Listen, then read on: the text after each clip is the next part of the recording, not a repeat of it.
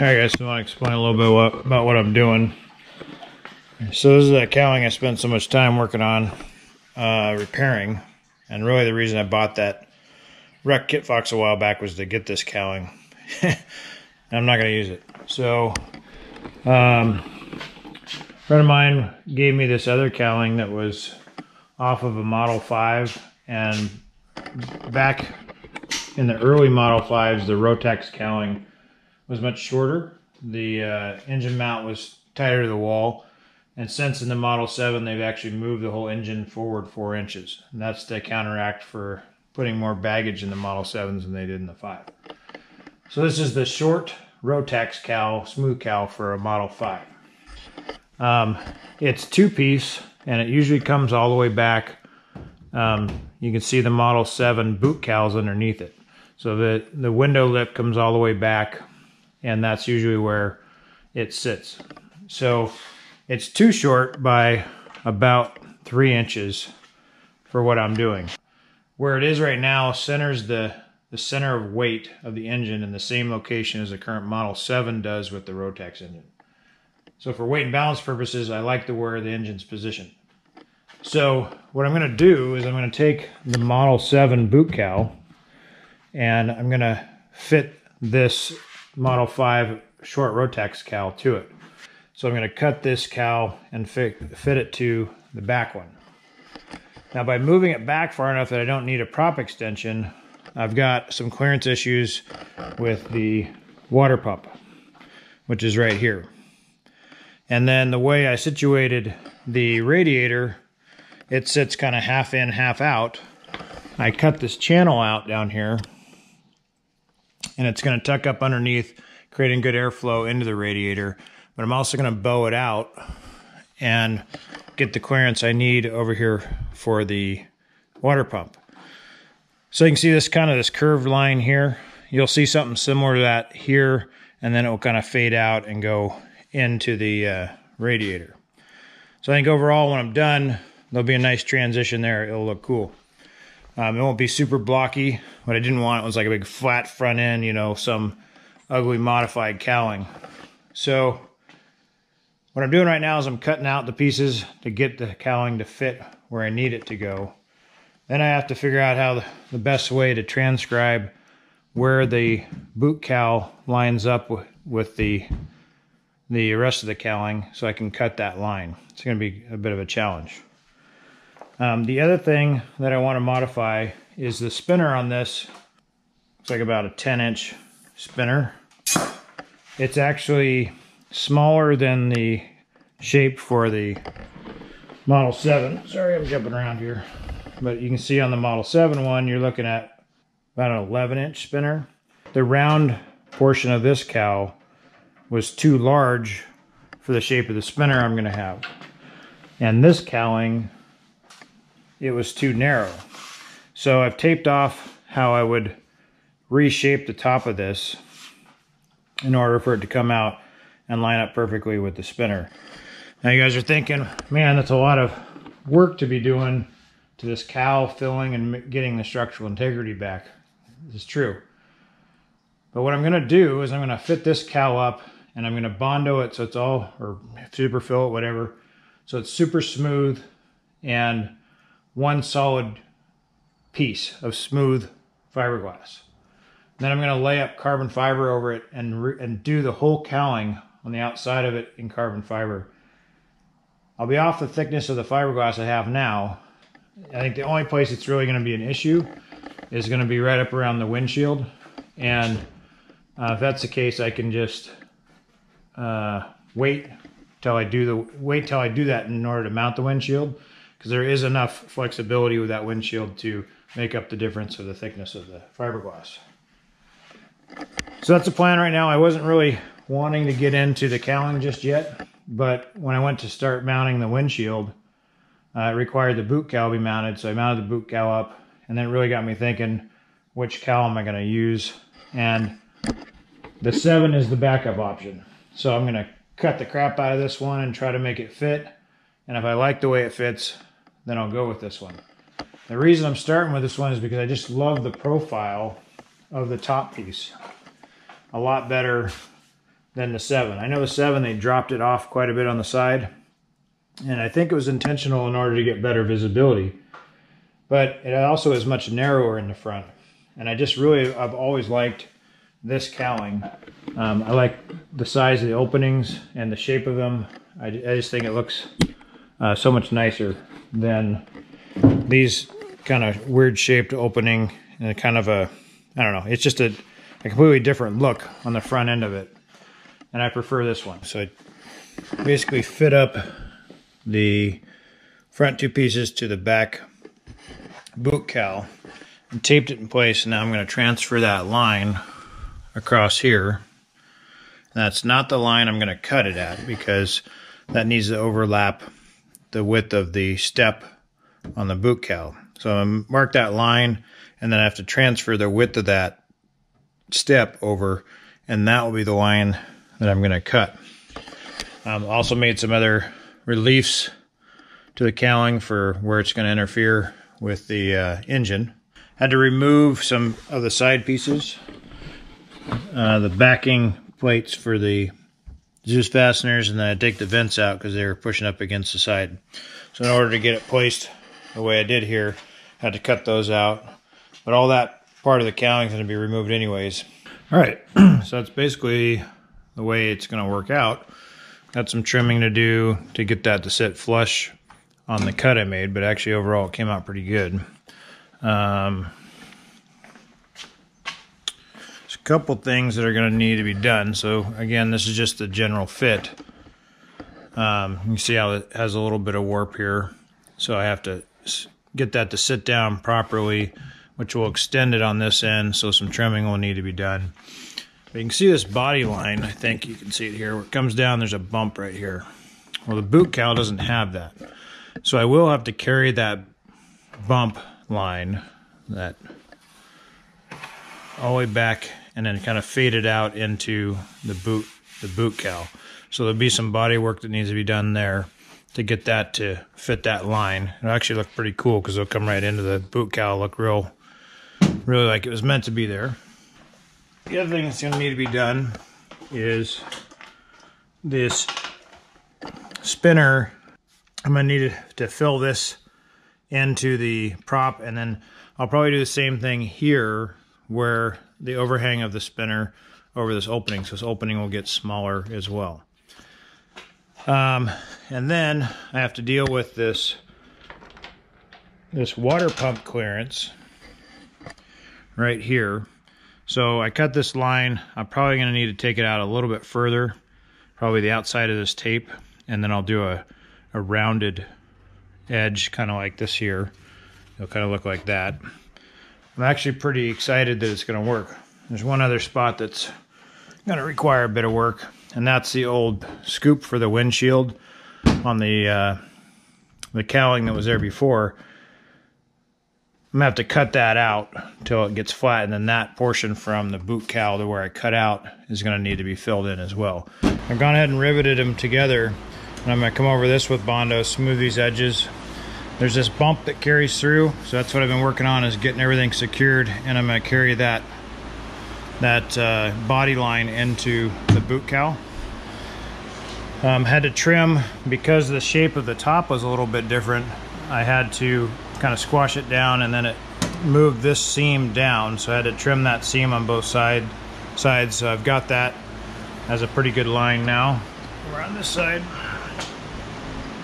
Same thing, had to trim this body line all the way across. I'm gonna come down and put some Quicos in to hold that tight, and then I'll start shaping this fade out of this body line right here. I had this thing sitting down here, and I don't know if you saw in the previous clips where I had cut the tunnel here, and did a real careful job of not taking it all the way up to this opening. And I stepped off the ladder and caught one of these cords, and I stepped on it right here and broke the whole cowling out. So now I have to fix all that. So nothing like adding more work to yourself. So what came in from Aircraft Spruce, it's my carbon. So it's all here, ready to go. We're excited to kind of get to work with this stuff and see how difficult it is. Alright guys, so I'm making up some expanding foam. I'm going to do I really don't have any experience with this at all. So I'm going to start with a 300 mil mix. I don't know if that's too much. I don't know if that's not enough. We'll find out. What I'm going to do is I'm going to pour it down into this little plastic area that I've created. And it's going to expand, probably expand to the point where it pops this plastic off. Maybe, maybe not. But the engine's all plastic wrapped. And I'm just going to fill that area with foam so I can shape it to get the shape I need in order to get around the water pump, and that'll form the front part of the cow. I'm going to do a similar thing underneath here to go back to the radiator. It's really difficult though because I'm working upside down really. This would be a lot easier if I could flip it over and shape it the other way, but to get it to match everything I need to do it on the aircraft.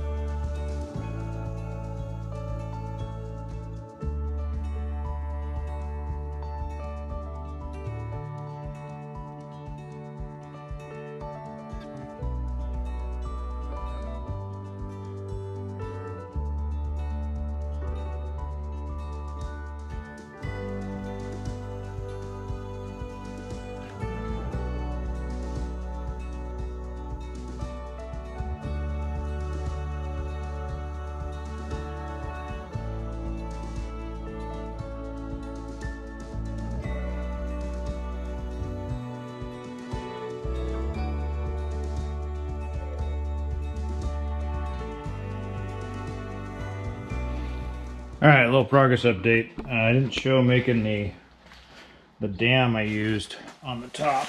Let me just kind of reenact that real quick for you. So I put this piece of tag board on the front, shaped to the propeller spinner backing plate. And then I just taped down some of this foam just to create a dam left and right side. Poured the foam in, it expanded way over. I used a little bit too much there. But it cuts so easily. I've got one of these, I don't even know what this really is, just a hand saw blade. Because there's no handle on the other end, that's a good tool to use to cut it. And then I've got 60 grit sandpaper for the initial shaping. I was able to get the shape real nice to the spinner. Matter of fact, I can hold up the backing plate on there. And you can see it fits up real nice. And I'm trying to match it perfectly with the backing plate because the carbon layers built up should match the carbon layer of the spinner, and then it should come out even. So it should be pretty dang nice matching the shape. And then the other thing I want to do is fill in around this edge as well. So I'll have to do that, which will close up that opening a little bit, but keep that shape going so it doesn't have a weird overhang right there. I was a little short on the foam on this side, so I went ahead and did a second pour. Take this tape off now. It does stick to the masking tape, but it did not stick to the plastic, so it actually worked out pretty good. So I'm going to start shaping that, and the goal there is to take this body line right here and carry it up so that that lip extends a little bit further down. And then at the transition point right here, we're going to go inside and do that reverse lip right there to carry the airflow to the radiator. I don't know why we say we, it's just me. But anyway, so the shaping of the cowling's come along pretty good. So far, pretty happy with how easy this expandable foam is to shape. And once we get that all done, we'll start putting body filler on there. You can see I've already started the body filler here. The other place I have to fill in is the gap I had between the Model 5 cowl and the Model 7 cowl. The windshield scoop started up right here, so they cut that out. But I still need to fill that in as well. And then I also glued down, I took the hinge out of the hatch here, glued it down, but it's got some raised edges. So that's going to require quite a bit of body work to get rid of that line.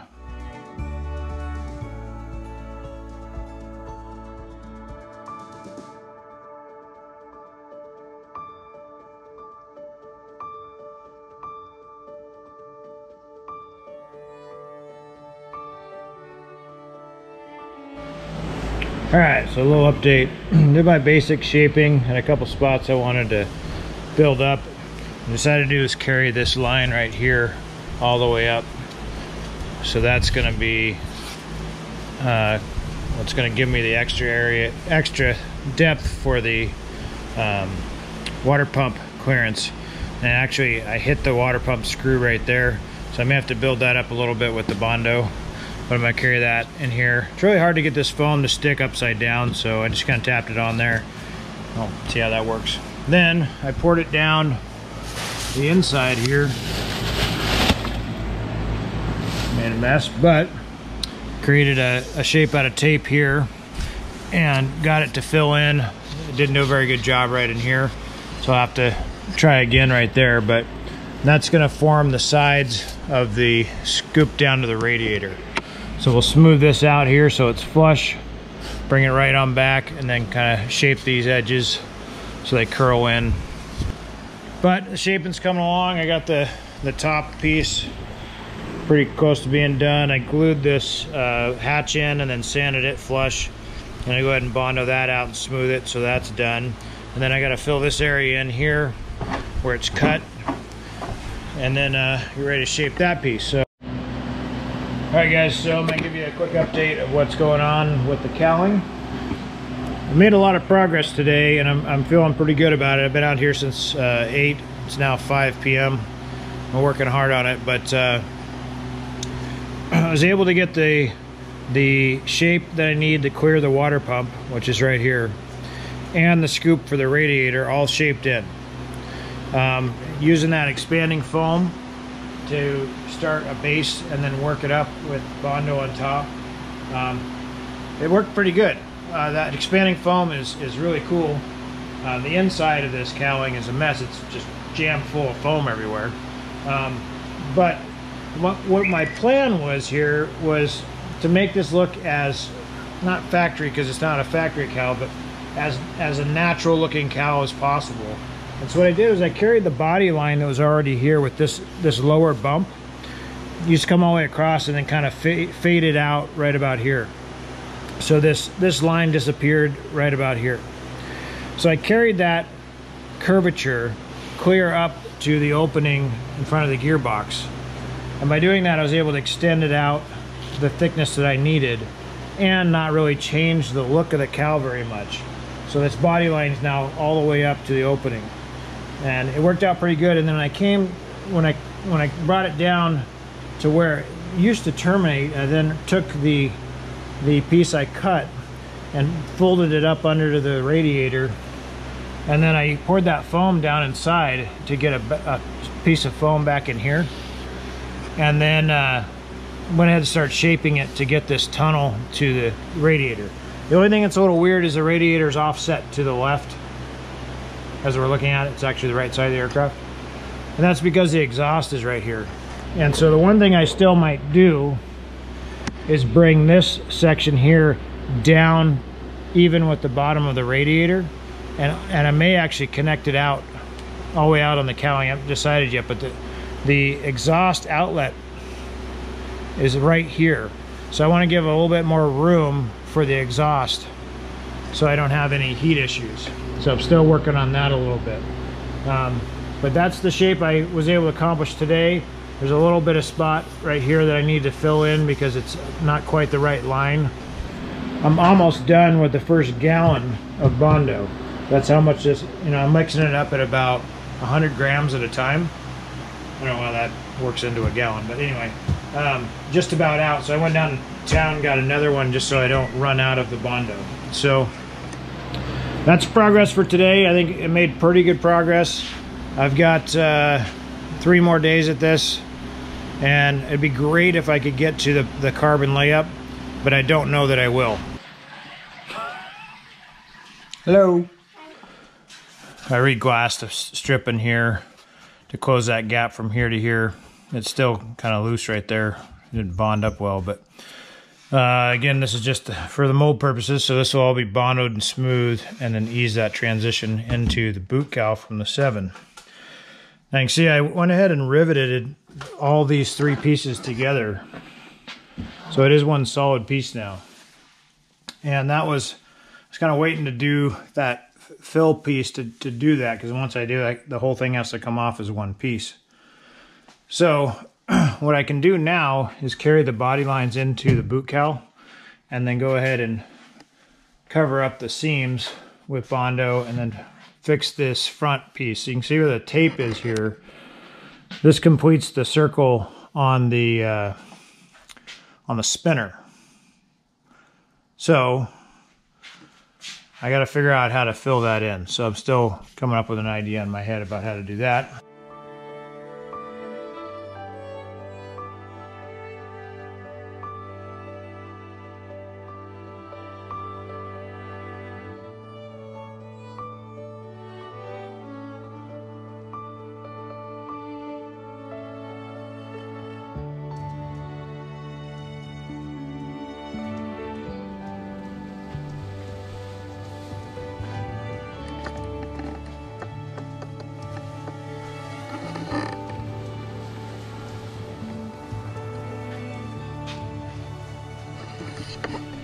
Alright guys, so it looks like a mess right now, but I'm actually getting real close to being done shaping the cowling.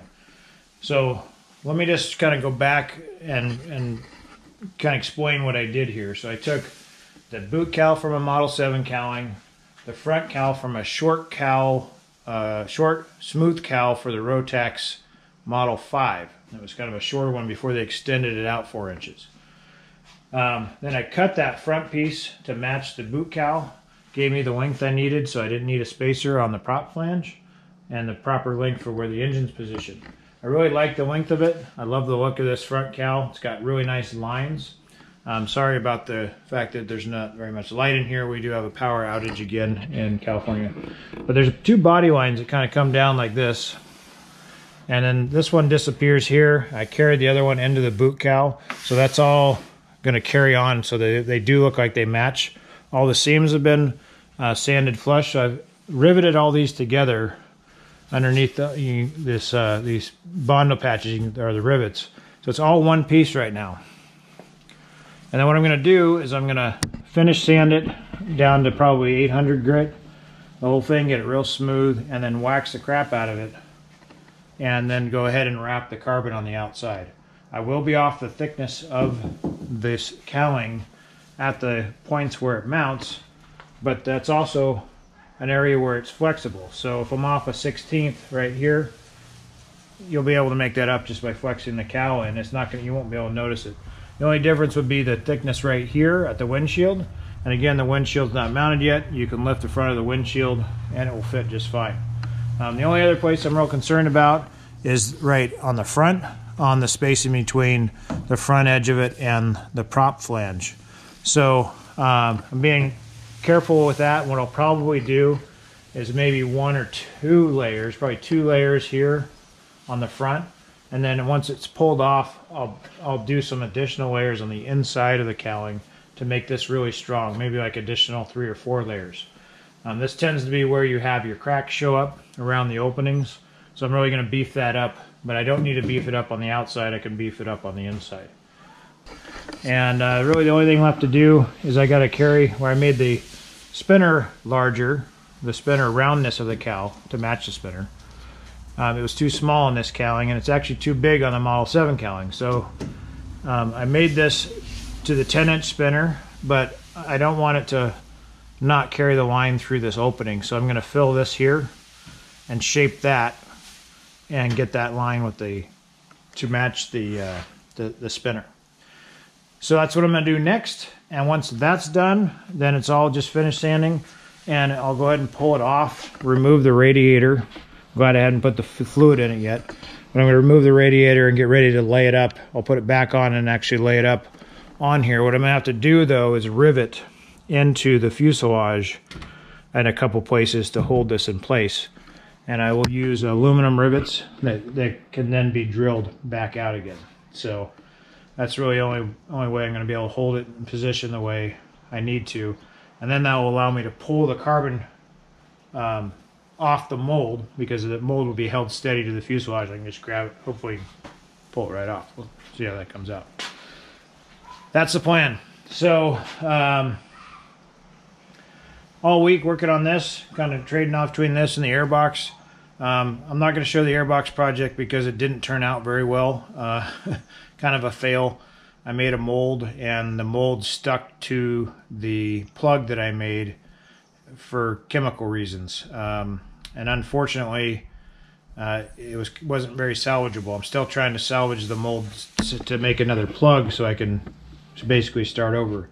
But I ran around town and got supplies to do that, and they weren't compatible. So I used the wrong kind of gel coat, and it bonded with the plug, and it was a fail. It was a bad one because I spent so much time on it. But I learned that you should get the right chemicals, just like you should always get the right tools. You should get the right compatible parts so that you can be successful. So that being said, I actually was a little concerned about laying the carbon directly up on the Bondo.